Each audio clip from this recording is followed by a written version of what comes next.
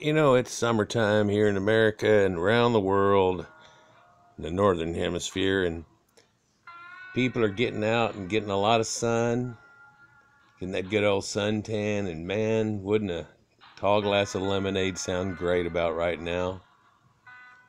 Well, I'm going to put out a tall glass of Mythbusters this afternoon on the myth that black people are somehow immune to the effects of the sun, and that they don't tan in any way, and that they wouldn't get skin cancer.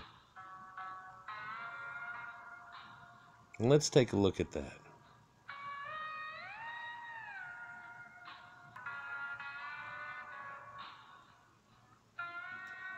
And you see tan lines on black people, and so you know that it actually gets to them worse. Well, it's just that they have an actual overall melanin, and then their melanin gets darker. Just as if a white person was to get very tanned and then put something across their body in a portion or sunblock or things like that on a spot only, and then even get more tanned, there would be that lighter spot. And guys, you know we always love those sexy tan lines. But let's look into this myth about blacks and the sun. And let's look at the myth of whether or not they do get sunburned and do peel. For quite a bit of evidence shows you that they definitely can. If they're lighter complected from their admix, then they definitely will get a lot darker at once. And if they stay out in the sun quite too long, they will sunburn just like white people do, and then peel just like white people do.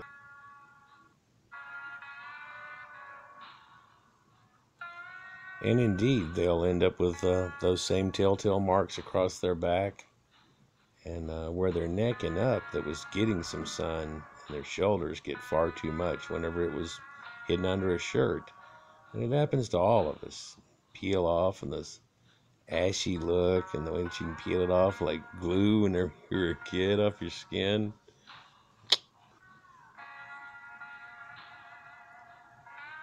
And you have to sit and pick at it and try to get it all cleaned up, and then the area, of course, that doesn't get so burnt doesn't go away, so you're left with this two-tone look that you have to get tanned somewhat again to even for it to blend back in, and it takes quite some time. I remember a childhood friend of mine wearing a Holy shirt that had little holes all through it and a number on it from a football player, and it left that number on him all summer in this little grid pattern.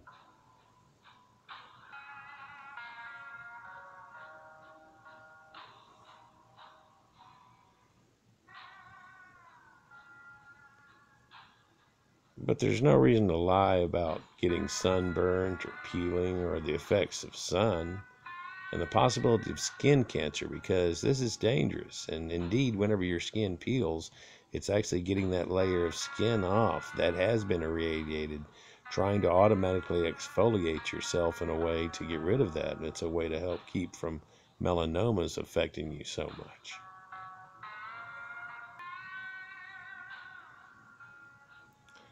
Indeed, there are very many statistics that will show you that African Americans can get sunburn, and they have a risk of getting skin cancer. And indeed, it's more deadly and more fatal to black people for a few different reasons. One of which is that they think this myth that they're actually immune to the sun affects their decisions on things. And so you find very dark complected people would be a little bit less likely than the lighter people to get it, but indeed that's not the effect. The girl on the right is no less or more susceptible to getting it than the girl that's here on the left, nor the lady in the middle. God makes his choices, and things happen for alternate reasons, and it's not enough of a scope of a difference for people to say that it's almost like they're immune, because that would be a fallacy. Many people mistakenly believe that darker skin tone, the lower your risk of getting a sunburn or skin cancer, but unfortunately this misunderstanding is not only widespread but dangerous as well. Not only can African Americans or persons of color get sunburned, everyone no matter their skin color or tone, is at a risk for skin cancer as well. And it can be very deadly, and if you don't catch it early enough, it will spread throughout your body and you will not be able to make it.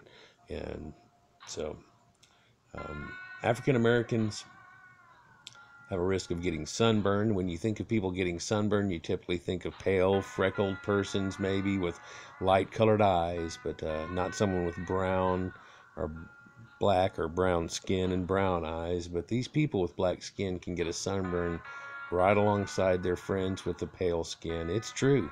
And sure, it isn't as easy to get sunburned, but if you have dark skin versus fair skin, but the risk is still there. That also means that everyone is at a risk for developing skin cancers.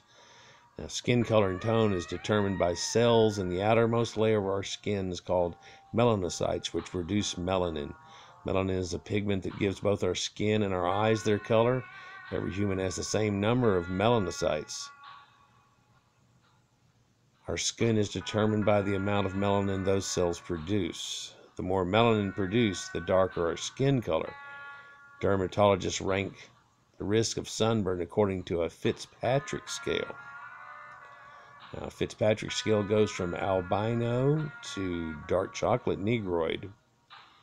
And you'll find that very pale white or type 1s are an albino, or perhaps actually just a extreme pale complected red-haired people that really the background doesn't get much darker than maybe second or third level on the scale, but they end up freckling in a lot, and then the freckles slowly fill in and almost cover their body with a patch of freckles.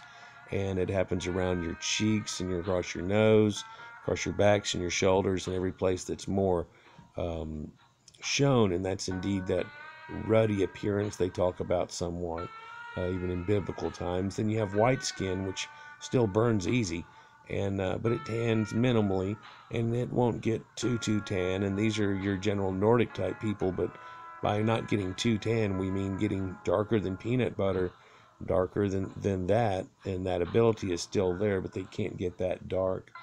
Regular white skin in type 3 is what most Caucasoids have, and it burns minimally, and it tans easily, and indeed you can get a very deep, rich bronze tan going on, although we try to avoid it nowadays quite a bit. And of course you have to go shirtless and things and run around just in shorts constantly to get that, and your ass is still going to be just as pale as it ever would have been. And it won't be as pale as the background sheet of paper here. It'll actually be pale like the tanness of whatever phenotype and stuff that you fall up under.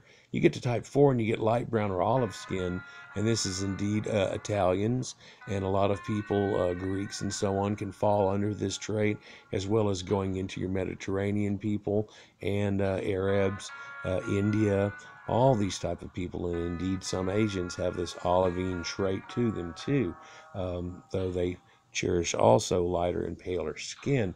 And it burns very minimally and tans very easily also. Type 4 is brown skin that rarely burns and tans easily, and it tans real darkly, and this would be somebody who is more Arabic that can get extremely dark, admix people with negroids, and lighter complected negroids from admix that can still get darker.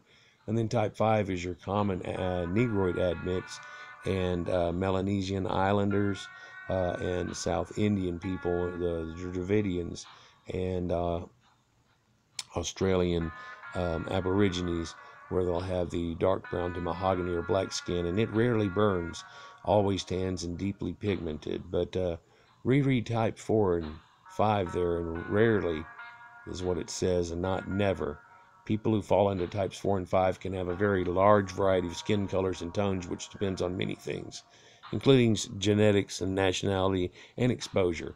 If you don't know where you fall on the Fitzpatrick scale, ask your doctor or aesthetician next time you see them. Knowing your Fitzpatrick number can help you properly protect your skin from the sun year-round, and it'll help know what your normal is. Of course, generally you can easily do this yourself by just looking at the non-exposed parts of your body, perhaps around your midsection, your butt, inside of your arms, things like that that don't get exposed. and that'll tell you what your common number is versus your exposure. Most white people right now, if you look at the back of your arms, it's much darker than the inside of your arms. And if you're wearing a white t-shirt or have anything white near you, compare it to that, and you'll see just how dark it actually is. And looking dark I am actually. So, are you going to get a sunburn every time you're in the sun, or if your skin is darker? Well, probably not. Nevertheless, sunscreen isn't optional. Just because it's rare for African Americans to get sunburns doesn't mean it won't happen. And indeed, you see a lot of them really need to lotion up and things like that, especially if they're going to be out in the sun quite a bit. It'll really destroy their skin and make them get real ashy. If they stay well moisturized, then you can really keep a quite young and vital skin for a long period of time. Sunburn on black skin looks different than sunburn on fair skin. A lot of the time, the skin redness that shows up on lighter skin tones isn't even really there or evident on dark skin, so it isn't as obvious to the people that they've gotten a sunburn. But tightness, pain, skin that's hot to the touch, and peeling later, all indicators you have had gotten a sunburn, no matter what your skin color. And then I indeed know patting a black guy on the back and telling me that he was sunburned before, so don't tell me they damn well don't get it. Remember, getting just one blistering sunburn ups your chance of skin cancer later in life, so be sure to apply sunscreen that's at least SPF 30 every day that you're going to be exposed out in the sun. And it doesn't have to be everywhere, generally on your major places around your face and your hands, backs of your arms, and things like that. If you're going to be less clothed, you might want to get it done all over. So African Americans can get skin cancer.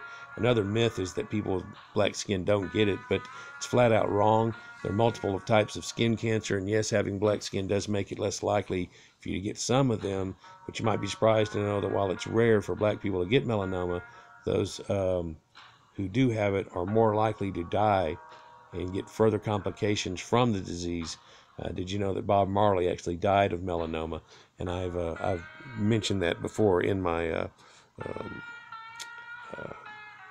ranting back to people in my post, where they act like they're all immune to it and they have some kind of superior melanin effect because of the sun and it loves them and all these things and stuff. And really the one that would seem to be neat would be the adaptable Caucasian people, where you have an adaptable melanin that magically changes to whatever you need, and you get out in the summertime and it turns into what you need, and in the wintertime it goes back so you can assimilate vitamin D3.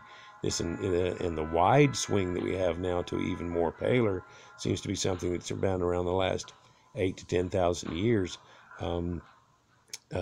Before then, it was going to go to olivine to up, and there weren't really the first two that you see on the scale there evident, even in humanity, that we can find at this point.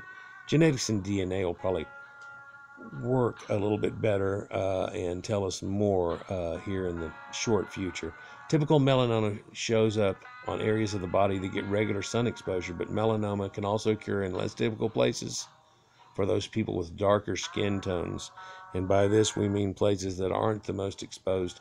For white people, you get it on your forearms, you get it on your nose, you get it on your neck, you get it on places that are extremely sunburnt all the time. Black people can have it in their undersides, in their genitalia, in places that aren't even exposed, so it almost makes no sense, but that's where it shows up or becomes evident.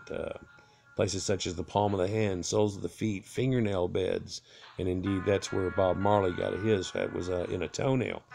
Because of the misconception that black people can't get skin cancer, and because people aren't informed that melanoma can arise in atypical locations in black skin, people with darker skin tones are diagnosed later sometimes, and that's actually too late for melanoma treatment. Melanoma can be fatal if not treated early enough. So if you have black skin, please don't assume that your risk of skin cancer is at zero and that you're somehow got some magic melanin, because it's not true. Regular check your skin for suspicious moles.